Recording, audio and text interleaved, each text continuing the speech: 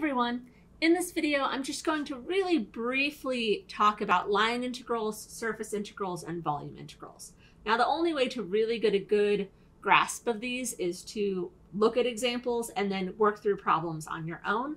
I'm not going to do either of those things in this video. I'm just going to give you a quick review of them and hopefully remind you a little bit of conceptually sort of what's going on with these different types of integrals. All right, so we'll start over here with the line integrals. So we want to take an integral from some point to generally some other point, so from A to B, of a vector field dotted with dl. All right, and we could also consider, and I'll mention a very common notation, where we take this line integral of our vector field dotted with a dl with our displacement around a closed loop. And this is very common notation. So here you can imagine we're going from like point A back to point A. And this is how we would denote that to remind us that it's a closed loop. And of course, generally speaking, you're going to need to specify what path you're taking. So this, in physics, an example that should be familiar to you is computing the work, where you take the integral of f dot dl. All right, and one thing that you might remember is that there are special forces where computing this work is path independent, and those are said to be conservative forces. So this is a place where this is very important in physics. So classifying line integrals, which turn out to be path independent, turns out to be a very important concept in physics because it leads to forces which are conservative, and therefore you could associate some conserved quantity with that force. And so to finally, just to give you a picture of what we're doing here, which maybe will better help you understand this, I'll just draw a little plot.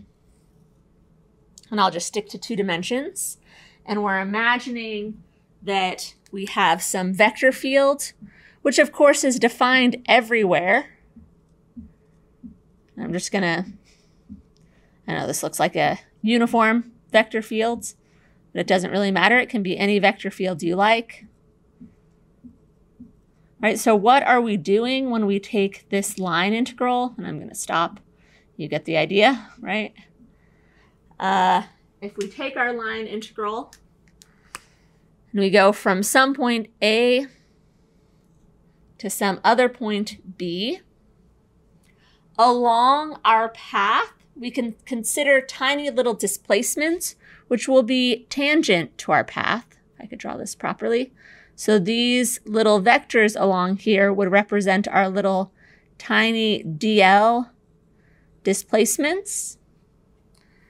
And as we go along this path, you can imagine at each point you're taking the dot product with the vector field evaluated at that same point. And then we're summing, right? The integral you can think of as a sort of a continuum limit of a sum, right? We're summing up all of these little dot products at each point in space. Right, so that's what's going on with a line integral. Again, to get good at actually doing line integrals, you need to actually do some examples. All right, what about surface integrals? Here we're going to integrate over some surface, which again, you need to specify what that surface is, of some vector field dotted with some area. All right, and what is going to be the direction of our little infinitesimal area element?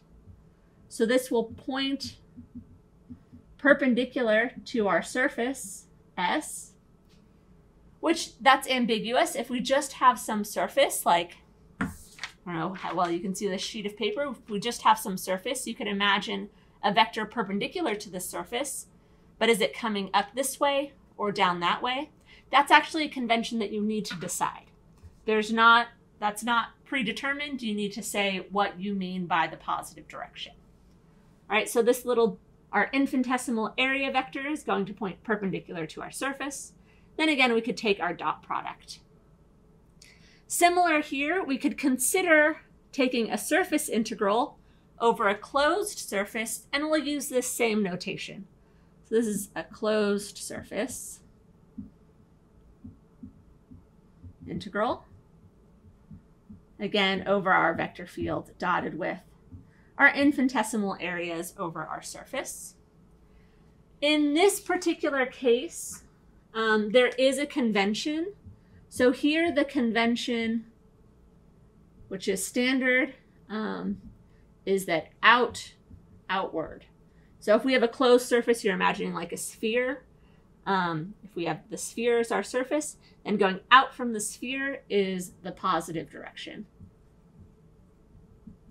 Right? When it's a closed surface, then there's, a clear distinction between things moving outward from the closed surface or into the closed surface.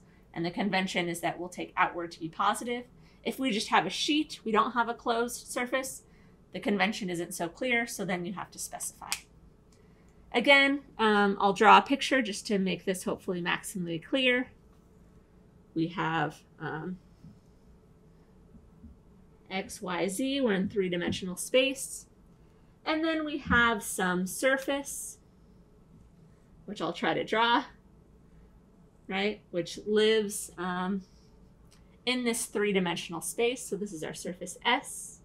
And we're going to integrate over that surface. Here, the example I'm drawing, it looks like it's not closed, right? It's just like, again, like this sheet of paper, perhaps.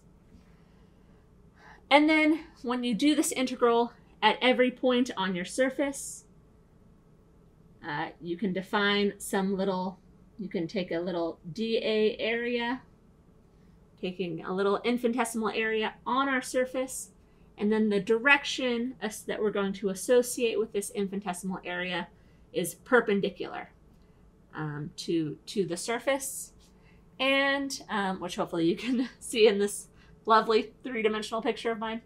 And again, here it looks like I'm choosing, by drawing that, I'm choosing sort of upward in the Z direction to be the positive direction. I could have chosen downward to be the positive direction, and you just need to specify some convention and then stick to it.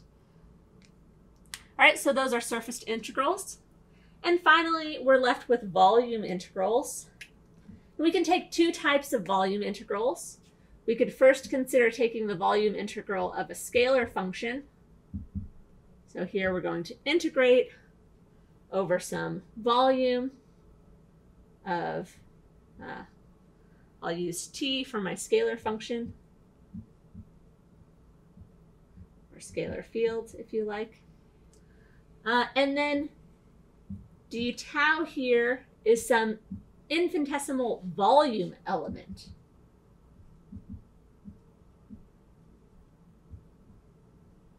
Right? So we're integrating over a whole volume, no longer, here we had a line, an area, and now we're integrating over a volume. In Cartesian coordinates, this volume element is very nice. So in Cartesian, d tau is simply dx, dy, dz. It'll be much more complicated when we consider different coordinate systems, and we'll have to be a lot more careful. But in Cartesian, it's simply that. We could also consider taking a volume integral over a vector field. So again, we're integrating over some volume now of some vector fields, which again can be the function of x, y, and z, generically speaking, times d tau. What do I really mean by that? Right? We can, if we're working in Cartesian coordinates, we could write our vector in Cartesian coordinates. So this is v sub x, x hat, plus v sub y, y hat, plus v sub z, z hat, d tau. And one of the nice things about Cartesian coordinates are x hat, y hat, and z hat are constant vectors.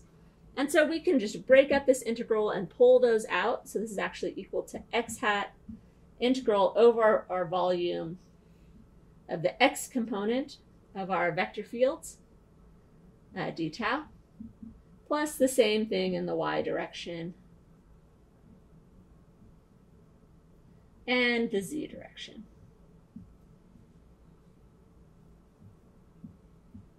When we start to work with perhaps spherical coordinates or cylindrical coordinates, then these things are going to get a little messier because your unit vectors there are no longer constant. So they can't just be pulled out of the integral the way we have here. In Cartesian, they are constant, so these things really simplify a lot. All right, so those are the basics of line integrals, surface integrals, volume integrals. To learn how to really do them, we're going to need to look at some examples, and you're going to need to power through some examples.